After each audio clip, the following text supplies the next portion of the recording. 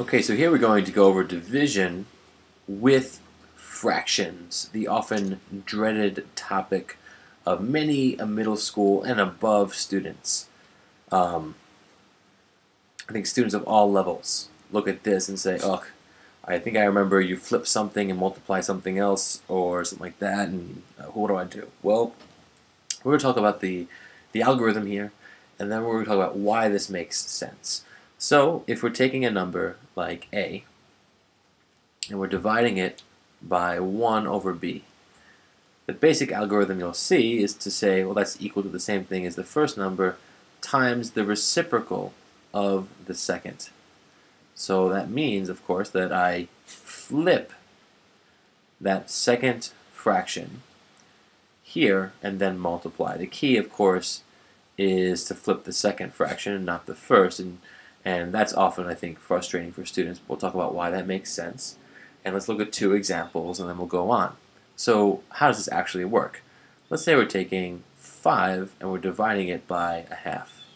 Well, our first number is a, we leave it alone, multiply by the reciprocal of the second number. So instead of 1 over 2, we get 2 over 1.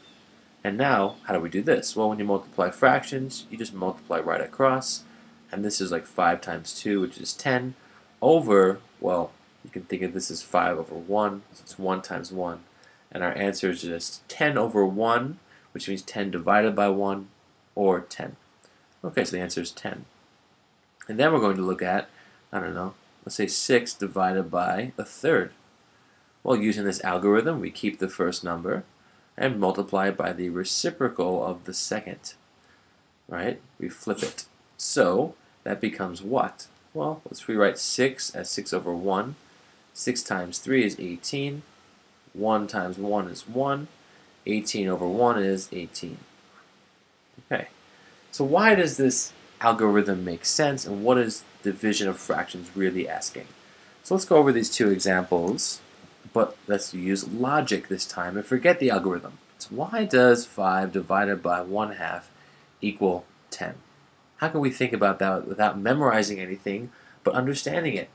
Well, we have to know what this means, first of all, to think about it. And what this means is how many halves, or 1/2s, this is me writing 1/2s, make 5 wholes.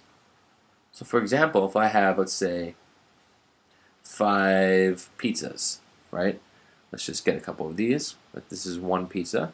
It should all be the same size, of course. 2 pizzas, making 5 of them. 3, 4, and then 5. So I have 5 of these. How many 1/2s do I need to make up these 5s? Or you could read this as saying, if I have 5 wholes and I split it into groups of 1/2, how much will I have? Oof.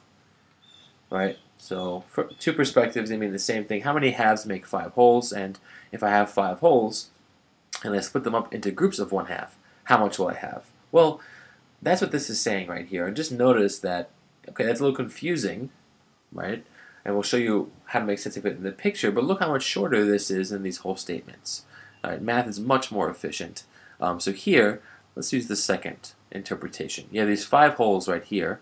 If I split it up into groups of a half, so everyone gets a half of 1 pie, or whatever, how many pieces will I have? There it is. You can see it, right? Each of these is 1/2 of a whole. You're splitting it, so everyone gets a half of a whole. How many groups will there be? Or how much will I have? Well, you still have the 5 wholes, but now you have 10 groups. 1, 2, 3, 4, 5, 6, 7, 8, 9, 10. And that's why this equals 10. So I should say here, how many groups will I have? So why does that make sense, and why do we multiply by the reciprocal? Well, think about it this way. Every whole number has two halves. So for every whole, I have 2. So if I have 5 wholes, I multiply each of them by 2 to figure out the total number of halves. And 2 is just the reciprocal of 1/2. So really, just using that idea of what fractions are, how there are 2 halves in each whole, I multiply because I know every whole will have 2 of these halves, and I'm just counting by multiplying. So if I also do 6 divided by 1/3, we can follow the same logic. Well, now we know that every whole number, or every whole pizza, or whatever, has 3 1/3 in it. So, yes. Sorry here. So assume that each of these are 1/3.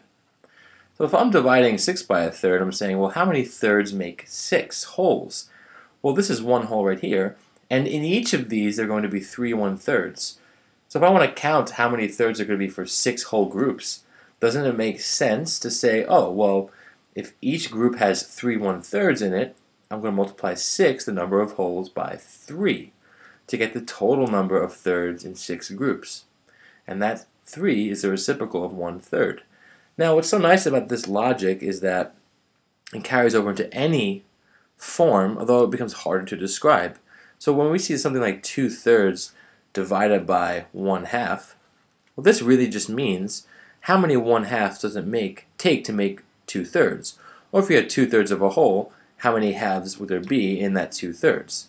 And here we don't have to think about this picture because we know and observe this pattern where we multiply by the reciprocal to find out what it means to divide by a fraction. So we do the same thing here. 2/3 times the reciprocal of 1/2, which is 2 over 1. And that gives us 4 over 3. So it tells me that 4/3, right? And this is where it gets difficult to talk about, but the cool thing is we can use a pattern to understand. We could say that 4/3 groups of 1/2 makes up 2/3 of a whole. And that's really terrible to think about, but we can still draw it out if we want to. I'm not going to go through in this video. But the basic idea is that this multiplication process works because of the simple ideas here when we're dividing whole numbers by fractions. So again, our algorithm, flip that second number, the reciprocal, and then multiply. And if you can't remember that, think about the examples here, like 6 divided by 1/3, where that means how many 1/3 does it take to go into 6? Well, it's 18, right? Because every 6 has 3 holes in it. Oh, so we multiply 6 by 3, which is the reciprocal of 1/3. So our algorithm must be to flip the second number and multiply, and that might help you.